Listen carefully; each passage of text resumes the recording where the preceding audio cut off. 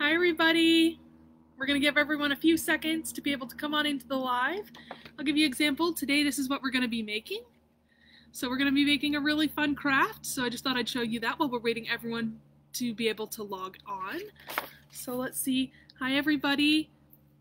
My name is Morgan and I wanted to welcome you all back to Get Your Play Online. Thank you all so much for joining us. We're so glad to have you here. I'm really glad you've all made it back. This is week 4 of our 8-week summer programming, and this week is all about community helpers. So you may be wondering what a community helper might be, and the answer to that is there's a lot of different examples. Let's see, community helpers may be doctors or nurses, which is what we're going to be focusing on today during our science craft.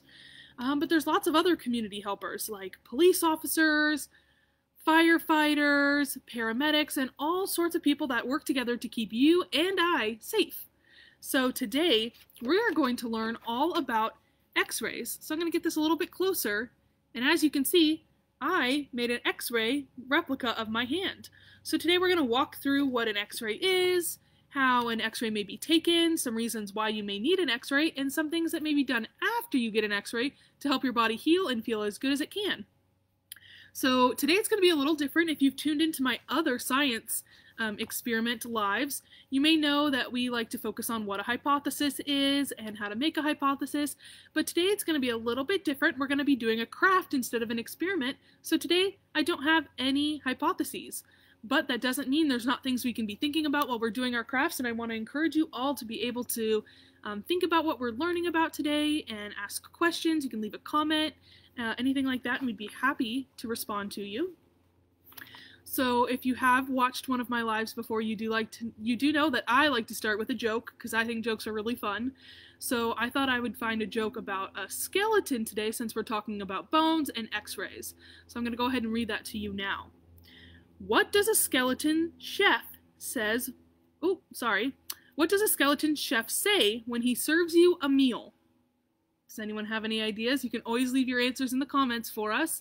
The answer to that is bon appetit. So I thought that would be a fun way to start our segment today. So let's see. I think we're going to start by doing our craft, and then we can show some more examples, including what an x-ray may sound like, what an x-ray may look like, and all of that. So if you ever end up in a hospital, that part might not be so scary. You'll know what to expect, and you may have seen some of the things that you'll experience. So let's see, I have my supply list right here. For our craft today, it's going to be pretty simple. We need construction paper, glue or tape, so whichever one you have will work for this project, no problem. Some Q-tips, and a white crayon or colored pencil. I have a crayon today. So let's go ahead and show you each one of our supplies. So our first supply is just some regular black construction paper. You can use other colors, but the black will show up a little bit better when we use our white crayon and make it look a little bit more like an x-ray. Our next one is going to be glue or tape. I decided to bring both. I always like to have choices in case when I'm doing my experiment things aren't working as well as I want, so I can always change and have a second option. I think I'm going to try the glue first, and if the glue doesn't work, I'm going to use the tape. In my example, I did use glue and it did work pretty well, so that's probably what I'll stick with today. And then next is Q-tips. I brought lots of Q-tips because we may need more than one to do our project. So I just have them here in a little bowl, just like that, and we're going to grab from them throughout the video. And last is a white crayon. I used one of these twistable crayons, but any crayon should work, and it should show up really well on the black paper. So before we start that, I was wondering if any of our viewers have ever seen an x-ray, maybe had an x-ray, maybe a sibling or your mom or dad had an x-ray, and I was wondering if you ever had the chance to see what it looks like. So I actually have some x-rays that I had done many years ago that my mom actually kept, and she showed me while I was getting ready to do this live, and I actually brought them to see if we could check them out on the live.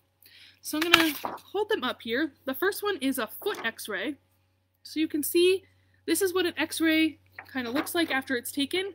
Now it may just look like a weird piece of paper with some black colors, but when we take a closer look, I'm going to hold this piece of white paper up behind it to see if we can see it a little bit better. You may be able to see, let's see, maybe not. Let's try holding it up. So let's see.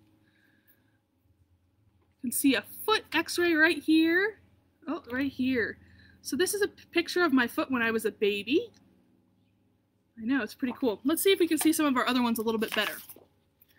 This is another foot x-ray. Let's see, you can't quite see it too well outside. Let me hold it up here. No, it doesn't look like it's going to show up for us, but that's okay, because I actually brought some other pictures on my iPad that we should be able to see a lot better. So, I think we should start our craft. And then once we have our craft, we can compare it to the x-ray that I have on the iPad. I think that's a great idea. So what you're going to do is you're going to take your black piece of construction paper and you're going to trace your hand. I think I'm going to trace my left hand. Since I'm right-handed, it'll make it a little bit easier for me to draw. So let's see, I'm going to try to move the camera so you all can see what's going on. All right. So just like that, you're going to put your piece of paper on a nice flat surface. And then I'm going to tilt it just a little bit and put your hand down nice and flat, just like that. I might move it up a little bit. Let's see. Now you can see that. So I'm going to shift it up just a little bit. And then carefully with my crayon, I'm going to just trace around my fingers, just like this. And this is going to give us an outline to work from during our craft. So, just like that, you can do your left hand, you can do your right hand, you can ask a grown-up for help if you need it, or maybe a friend that lives with you, or a sibling. Anyone can help you out, or you can do it all by yourself. It's totally up to you. So, now that we have this part done, we're going to use our Q-tips to represent our bones. So as we glue them, I'm going to be sharing some really funny sounding names about what these bones may be. Some words like carpals and phalanges and radius and ulna, and I know those words sound really silly and hard to pronounce, but I'll walk you through them and you'll realize that they may not be so silly sounding once you realize what they stand for. So what we're going to do is we're going to put our Q-tips along our fingers first. Now, if your hand is smaller, you may have to break your Q-tips in half, and it's pretty easy. You just twist, and they'll come right apart, so you don't even need scissors, and that makes it a little bit safer. So let's see, we're going to need 5 finger bones. Just like, well, that one has a little bit of fluff on the end. Just like that. So we have 1, 2, 3, 4, and 5, and finger bones are actually called phalanges. I know, it's a very silly sounding word and it's pretty fun to say. I think you all should try it. But these 5 bones are the phalange bones. So what we're going to do is I'm going to use some glue, and we're going to just put some glue on the finger and then put that Q-tip back in. And just like that, put all 5 of our fingers on our paper. So just like that. And one more for the thumb bone. And that looks perfect. So we have our thumb bone, our index finger, our middle finger, our ring finger, and our pinky finger. So 5 phalange bones. Next thing we're going to put on is the radius and the ulna. And these are the bones in your arm. So you have one on each side, and one's a little bit thicker than the other, but today we're just going to use the same size Q-tips to represent the bones. So they are going to come up down towards the bottom of your arm, right underneath your wrist. So if you feel this portion of your arm, you're going to feel 2 long, hard bones, and that's going to be your radius bone and your ulna bone. So same thing, we're going to go ahead and put some glue down here at the bottom to secure these bones onto our craft. I'm going to actually break these in half so they're not poking off the side of my paper. Just like that. Break it in half.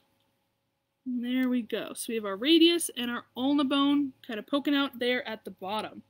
So the next things we need to make are our metacarpal bones. So the metacarpal bones are sometimes called your wrist bones. And so these are going to be down here at the bottom, just like this. You're going to have 1, 2, 3, 4. You will have 5. I need to break one more in half. Make it the right size, just like that. Perfect. So we're going to have 5 of our metacarpals. So we're actually going to slide the metacarpals up a little bit higher because we do have one more set of bones down at the end. So just like that. So now our metacarpals are right where they need to be. Make our thumb one a little shorter so it fits a little bit better. Perfect. So now we're going to go ahead and glue those down. Just like that. Metacarpals. Metacarpal. And if you're doing this at home and your hand's not quite as long, you can make your Q-tip shorter, or you can only put some of the bones. It's totally up to you. I've done this craft where you skip the metacarpal part and you only have your phalanges and your radius and your ulna. That's totally fine. Whatever you need to do to make your craft work for you, you are welcome to do. So lastly, let's see, we have our 5 phalanges, and then we have our metacarpals, and then the last ones are going to be the carpals. We ran out of room, so we'll only put 3, but your metacarpals sit above your carpals, so that's a good way to remember it. And that is sometimes called your wrist bones. So there's lots of different wrist bones. So if you've ever had an accident and maybe broke your wrist, you might have broken one of your metacarpal bones or your carpal bones. So you could ask maybe mom or dad if they know what happened, so you can learn more about what happened. Let's see, so we're going to glue those last 2 in there, just like that. Perfect. That looks really good. Now, what I did on my example is I labeled them so that I could remember what they were called. So the way I did this is I blocked off the different parts so I could remember. So the fingers, which are right here, are that's right, those are the phalanges. And after the phalanges come what? That's right, the metacarpals. And after the metacarpals, we have the carpals. That's right. And then last, we have the radius and the ulna. So I'm going to go ahead and flip this over, and I'm going to label it just on the side so I can remember. So phalanges, P, H, A, L, A, N, G, E, S. And after the phalanges come the metacarpals. So I'm going to write that in 2 words, M-E-T-A-C-A-R-P-A-L-S. And lastly, the carpals, C-A-R-P-A-L-S. And after that, I want to label my radius. Your radius is the bone on the side of your thumb, which I like to remember. If you kind of curl up your thumb, it looks a little bit like an R. That's how I remember the radius is going to be on the side of your thumb. And your ulna is going to be on the side of your pinky finger. So let's see. We have our radius, R-A-D-I-U-S, bone, B-O-N-E, and our ulna bone. So I'm going to draw a little arrow so I remember what I'm referring to. So let's see. This is our finished skeleton hand. So we have our phalanges right here, then our metacarpals, and then our carpals, and then we have our ulna bone and our radius bone. So now that we've made our very own skeleton hand, I think we should take a look at an actual x-ray of a hand to see what that looks like. So I'm going to go ahead and open my iPad. I have some pictures saved. So let's see. So we can learn about what an x-ray looks like and what an x-ray machine may look like. So if you ever go to the hospital and a doctor lets you know that you need to have an x-ray, now you have a little bit better of an understanding of what it looks like. So let's see. Here is an x-ray of a hand. So let's see, let's go through the different parts. We have our phalanges right here. So those are the finger bones. You can see that there's 3 phalanges in every finger. These long bones right here, I'll use the end of these long bones right here are our metacarpals. And these small stone or pebble-like bones right here, those are our carpals. And you see how the 2 bones down here are a little bit bigger? So those are our radius bone and our ulna bone. So remember, our radius bone is on the side of our thumb. So right here is our radius bone, and right here is our ulna bone. So let's hold these up and we can compare them. Uh-oh, looks like one of my metacarpals tried to sneak away. Let's put that right back on there. No worries. So I think we did a really great job making our very own hand. What about you? So this is a really great opportunity for you to learn more about your body. And now that I taught it to you, you can go teach it to somebody else. And that's the really fun part about learning and about doing science, is that you can teach others what you're learning about. So like I touched on earlier, if you ever visit a hospital, a doctor may tell you you need to have an x-ray. And you may be wondering, I don't know what that looks like. You may hear it referred to as a big camera because it's able to take a picture inside of your body without even touching you. And I've had lots of x-rays before, and I don't think they hurt at all. There is a little bit of a sound, and we're going to cover that later, but other than that, you can't even tell it's happening. You get to go into a special room, and you may wear a special heavy blanket, and that's a way of protecting your body from the x-ray. So it also makes sure that the x-ray only takes pictures of the part the doctor is interested in looking at. So it's pretty cool. This is what an x-ray machine may look like. So you would have the opportunity to lie down on the table right here, and this is the special camera that takes your picture. And so a doctor or a nurse or someone called a technician can move this camera around to make sure it's looking at just the right part of your body and take a picture, and it's pretty simple. And you can see this one over here. You may stand up against it if a doctor needs to take a picture of maybe your back or your lungs, and you can just stand while the x-ray is being taken. So I think next we should cover maybe what an x-ray sounds like. So I think it sounds a little silly, but it's a very quick sound, and like I said, it doesn't hurt. So, I don't know. I want you to tell me what you think it sounds like after you hear it. So I'm going to go ahead and play it from my iPad and hope everybody can hear it. There's going to be a few different sounds played over about 30 seconds, and some x-rays will sound a little bit different than others, so this is a great way of learning more about what different x-rays may sound like. So let's see. So it sounds like a buzzer from a game show. Let's see. Sounds a little bit deeper.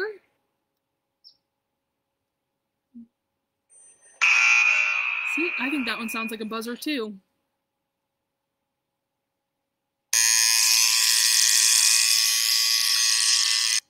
That one almost sounds like a high-pitched lawnmower.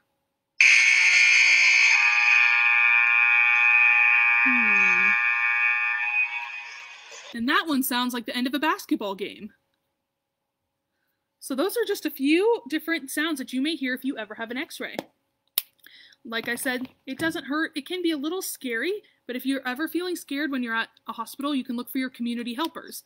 So there would be nurses, technicians, or doctors, and they're going to be happy to be able to answer your questions and to help you if you ever need it. And so never be afraid to ask questions while you're at the doctor or at the hospital. All the people there are there to help you and to make sure you stay as comfortable as possible.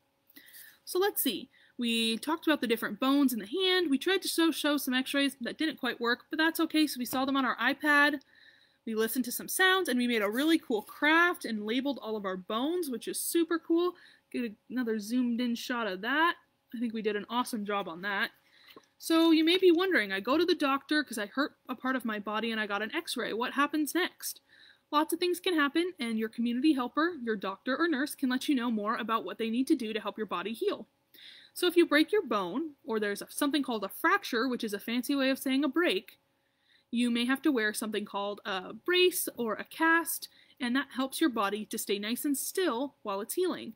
If you move a broken bone a lot while it's healing, it's not going to heal quite right, and it might hurt a lot.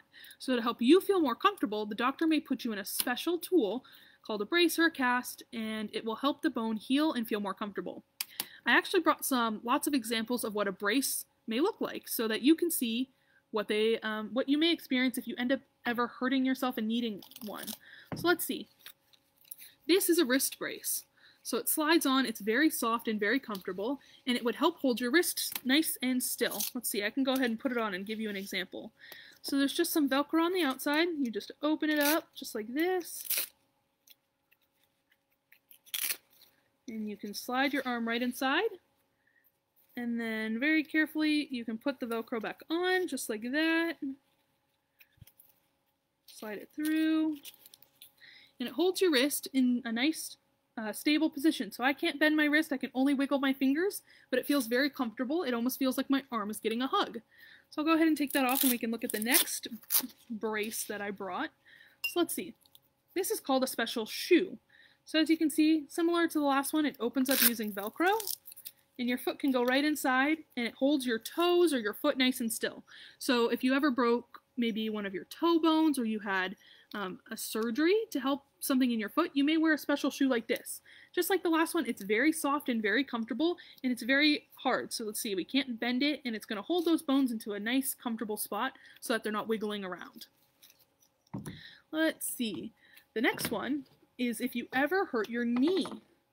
So this is a longer brace, and it goes on your knee, and it sits. So you slide your knee right inside, see, just like that, and the different straps will hold your knee in place. Now your knee can still bend in the brace, and the brace can also lock. This can help a doctor help maybe things that aren't bones feel better. So if you ever hurt something called a ligament or a tendon, you may have to wear a brace like this. And so this still lets you bend and move, and it's pretty comfortable, I have to say. I've worn it for a little while. Next, let's see, if you broke your foot or your ankle, like I said, you may wear a boot like this, or you may wear a boot like this. The boot's a little bit higher and has a little bit more protection, and it opens same way, just with the Velcro, and your foot slides right inside, and it looks just like a shoe from the bottom. Just looks like a silly, I like to call this my astronaut foot. So I wore this for a little while, and when I wore it, I felt like an astronaut. It was pretty cool and very comfortable, I have to say. Lastly, if you break your ankle or your leg, you may wear a boot like this. So the same idea, lots of Velcro and a very soft liner on the inside, and this holds your foot in the right position and still lets you walk on it. So there may be breaks where you're not allowed to walk on it, and in that case, you would get something called a cast. And a cast is a special, very soft bandage that gets put around your arm or your leg, and then wrapped with a very special tape that gets warm when you put it in water, which allows the doctor to put it around the part of your body that's injured, and then it will feel a little warm, and then it will be nice and hard, and so you'll keep that on for as long as your doctor tells you, and then after it comes off, you may go into a brace. There's lots of different options. So if you ever are feeling nervous about having to go to the hospital because you maybe hurt your arm or your leg, we've now covered a lot of the things that you may expect. So, and also remember, everyone at the hospital is there to help you, and they're very kind and very helpful, and they are happy to answer any of your questions. So never be afraid to speak up and have your questions answered. You can also ask mom or dad or another grown-up that takes you to the hospital if you have any questions, and they can help get those questions answered too. So I'm so glad you all tuned in, and I'm so glad we had an opportunity to make this really cool skeleton hand, and I'm glad we got to learn more about x-ray machines and x-rays and all sorts of different things you may wear on your body to help you heal if you ever have an injury or an accident. So thank you all so much for tuning in to Get Your Play Online. We're so glad you're here. We're so glad that you're tuning in every week and you're liking our videos and giving us comments. We're so happy to see that people are enjoying the videos, and we really hope you come back next week for week 5 of our summer programming, because we're going to have another really awesome theme. Thank you all so much for tuning in, and we'll see you next week.